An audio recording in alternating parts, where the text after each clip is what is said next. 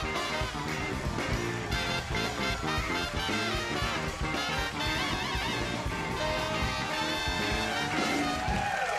we are back. My first guest is an Academy Award-winning actress who can be seen in her one-woman Broadway show, Whoopi. Please welcome Whoopi Goldberg.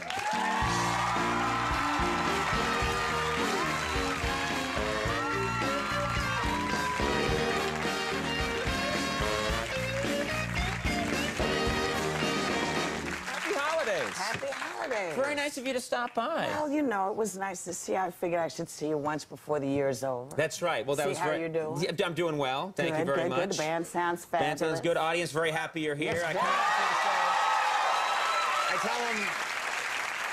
I tell the crowd before the show, they don't often know. They wait in line, they don't know who's in the show. I tell them you're here, they get very excited. It doesn't happen every night. Well, I'm happy to hear that. Yeah. Some nights Arnold wasn't real excited to sit in. I saw that, you know. I was He's very backstage. hurt by that. Yeah, I kicked him. He's a hardcore Republican. He's mad at you. I kicked him twice. Oh, good. Yeah, just once. Not the celebrity I'd go kicking, No. but why not? I can run. Exactly. See, I have little feet, and I will get you, Whoopi Goldberg. Come back. Now, there's so much to talk about. It's been 20 years since you did the original version of this show. Right. And it's about things that have happened in your life. It all becomes part of the characters in the show. So you're incorporating a lot of the life changes you've gone through in the last 20 years. Yeah, because it's, you know, I figure you should write about things you know. Sure. So I'm talking about all the crazy things that have gone on and had some fun with them. And, you know, I've changed quite a bit in 20 years. It got a little wider. Well, you talk about in the show, you know, dealing with a little bit of weight gain. No, just not a little bit, baby.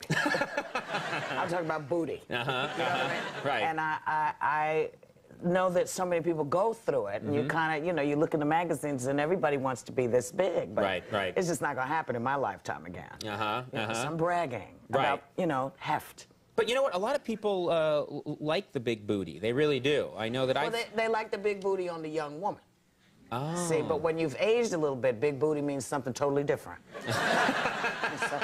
Totally different. Has a different connotation suddenly. Absolutely. You lose people. You just don't know what to do. Right. People drift away. I understand. Yes, I understand. And probably there are times where just you're not used to it. You know, you're turning a corner. I've knocked a lot of things over. You know, there you are. You're trying to get through the movie seats, you know, and you're hitting people in the face like this every time you slapping you're like, them. I'm so sorry. This is new. I don't know how to, you know. You're also talking about menopause in the show. Talking about menopause and its effect on guys and its effect on, you know, just life, because, you know, all of us are going through menopause, really, as we get used to this new world that we live in. So it's a big change for everybody. And so I sort of melt it down to its simplest form, which is menopause to talk about. Right. And, you know, there are men who deal with aging, and I talked a little bit about, very funny joke in the monologue about impotence. Well, you know, I'll take that laugh, and with editing, I'll add it earlier. It seems to be a celebration, though, when you see the commercials for things like that. You know, that people are always dancing. It's like impotence, yay!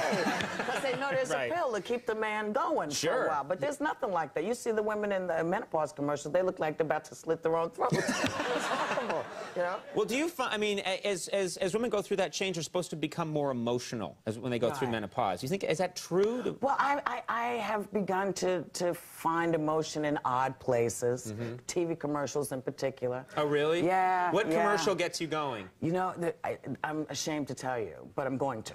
It's the Serta commercial with the sheep, where the lady is telling the sheep that she doesn't need them anymore. Because she's sleeping so well, right? She's sleeping so well. And I think, where are those sheep going to go? I mean, that's hardcore sort of emotional craziness when you're feeling bad for the cartoon sheep in a commercial. Yeah, but, you know, they got numbers on. They can't just bust them up. I mean, it's just...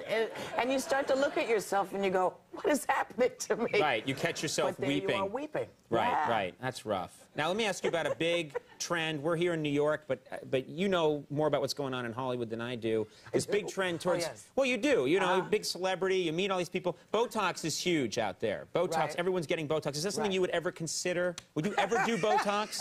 Where? Well, no, I'm not gonna let somebody plunge a needle into my face. No, and shoot me with the, it's botulism. That's the thing that blows my mind is it's the botulism virus or whatever, and they're injected. So it's a poison that they're injecting into your face. It's the plague. Right. They're putting the plague in their body. Right. And then they're surprised when they get sick. I don't get it. Right. I kind of go, okay. Right. Right. Yeah. I don't think it would be a good. It's like swallowing uranium, and then you find out you're ill. I did that in the late 70s. Did you? I got an amazing high. It was incredible. I guess you respond somewhat to the reality TV show craze a little bit, because you can't escape the reality TV show craze now in America. And the show you've checked out is The Swan. Do you watch The Swan? I've seen it once or twice, but it was in a funny way. For me, it's like Queen for a Day. You take the worst story and you say, okay, I'm gonna take the teeth out of your forehead and move your nose from under your chin, and then I'm gonna put you in a beauty pageant. And you kind of wonder, how many of these, because you can't tell them apart now. Right.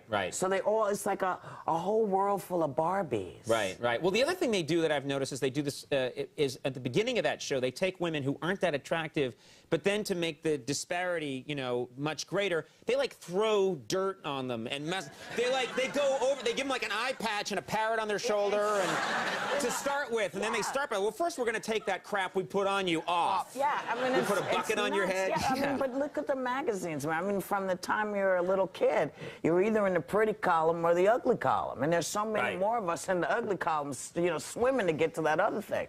So this whole idea of having to conform, is to the character that I'm doing is a temptation, because she's trying to hold on to something that is going to change whatever she does. So she's fun. I like doing her. She's got a lot in common with me. And Fontaine, is very political. And so you have all the different characters. Let me ask you one question, not about the characters. This is just about you and your life. I've heard for many years that you don't like to fly, and so that you drive everywhere in your own bus. Yes. Everywhere. Yeah. Now, how do you get to Europe, or do you not go to Europe? I mean, how do you... Boat? Yeah.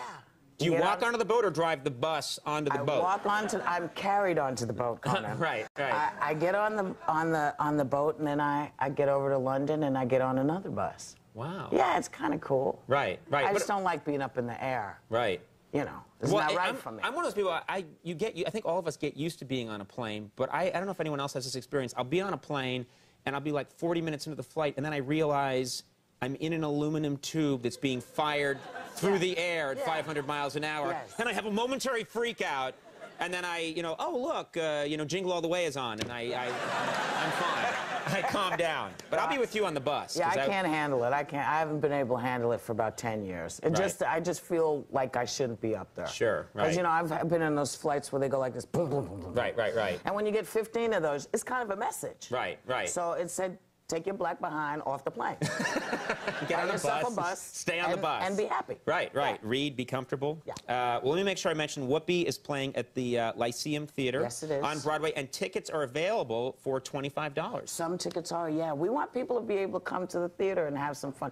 People come and aren't going to like everything that's on stage when I'm doing it, but they're going to like a lot of it. So we're hoping that it brings a lot of folks out to have some fun. Well, go check it out, Lyceum Theater on Broadway, and there's some $25 tickets available. Whoopi, thank you so much for being here. Always great to have on the show. Thank you so much. She's doing great. She's talking. She's talking. Looks like that. Whoopi Goldberg, everybody. Danny Masterson coming up. We'll take a break. We'll be right back.